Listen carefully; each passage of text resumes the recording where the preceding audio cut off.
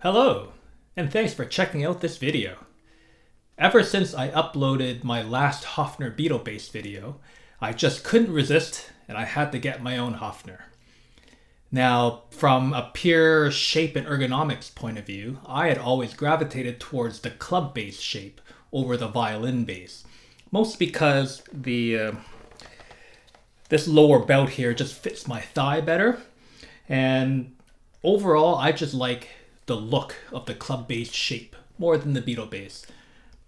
So I got really lucky that my local music store happened to have a cavern bass and a club bass for me to try out, and the club bass won out when I A/B'd the two. So today I want to answer the question, does the club bass sound just like a Beatle bass? Stay tuned.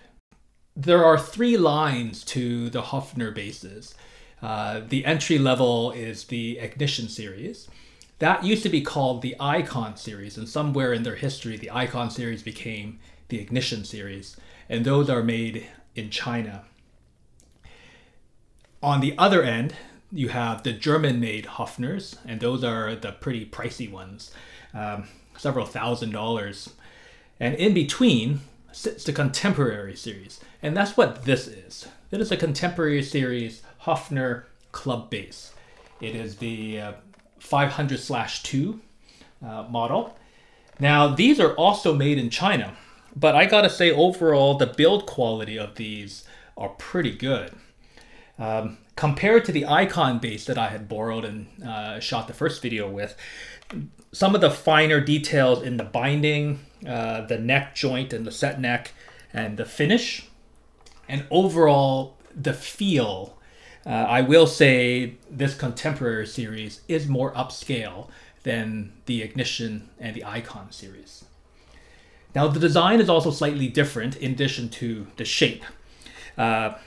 It has the same spruce top and maple back and sides. It has the same style ebony floating bridge, tailpiece, control layout. But one big difference is these are the German pickups. So whereas in the Ignition series the pickups are made in China, these are supposed to be the made in Germany versions. The neck construction is also different. This features a three-piece neck, so maple beech maple with a Jatoba fingerboard, and that's different from the Icon and the Ignition series because those feature one-piece maple necks. The other change is this has a 0 fret, which is more faithful to the German models. Now, the Contemporary series is also different than the Ignition series because they use a center block as well. So there's a piece of spruce that runs down the middle here. So it is not a true hollow body, unlike the true German violin basses and even in the Ignition series. So the question I want to answer today is, does the addition of the center block and the German pickups make it sound different? Does it sound like a Beatle bass? You can be the judge. But we can go through some sounds on this bass. The control layout is the same as the Ignition and the Icon series, as well as with the German violin basses. So you have volume control for the neck pickup, the volume control for the bridge pickup, and then 3 toggle switches: rhythm and solo, bass on and off, and treble on and off. How I ran the Icon Beatle Bass in the last video was with the volume knob at 50, this toggle on the rhythm, bass off and treble off, and this is the sound.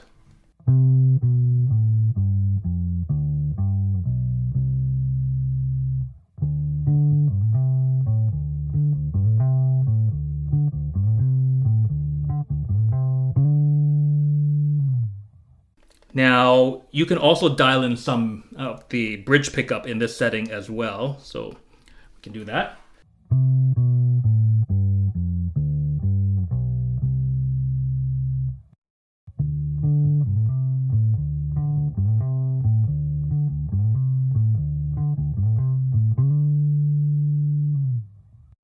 Now, for me, in my taste, if I'm playing a Hofner bass of this style, I probably won't use the bridge pickup very much because I want that tubby tone.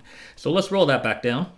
the rhythm and solo toggle in the solo position, you get a bit of volume boost. So there's this.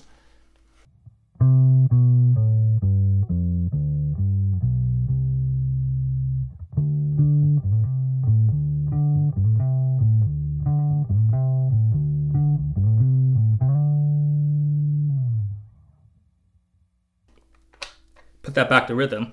Now the interesting thing with the control panel on this bass, unlike the Icon bass that I had borrowed, when I put the bass on, it's supposed to engage a high-end treble roll-off.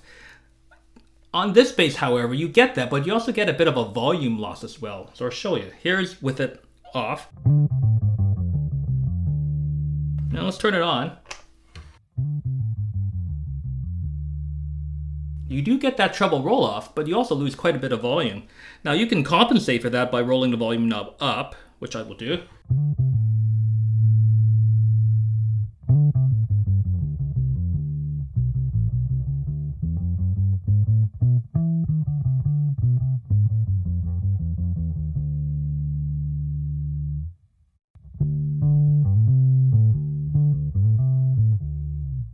Now that's a good sound, but I'm a little puzzled by the volume drop. So here's with it off again, and I've rolled the volume back to where I had it before.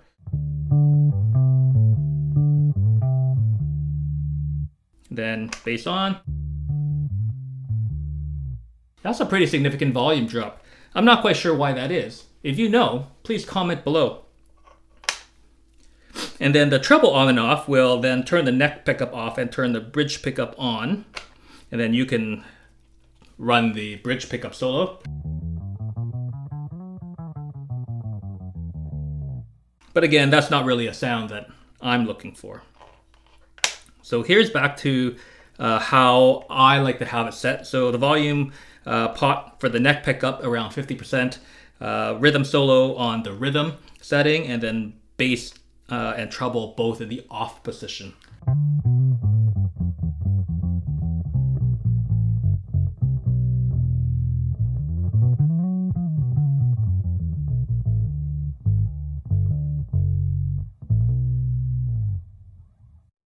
So having had the opportunity to A/B the club bass and the cavern, which is the violin bass, but the bridge pickup is closer to the neck. This one went out. This one's more comfortable for me to play and for me to hold in the sitting position. But more importantly, I think with the addition of the center block, it does make the club bass a little more versatile for me. It doesn't just do the Beatle-McCartney thing, but it is capable of getting other sounds. And that's why I ultimately decided on getting the club bass. So today, why don't I put the club bass up against the drum track and we'll play it figure style. And then I will put up a compilation video between this and the Icon Beatle Bass from my first Hofner video. And you be the judge. Can the club bass sound like the Beatle bass? Comments below. Hope you enjoy the video. Until next time. Peace.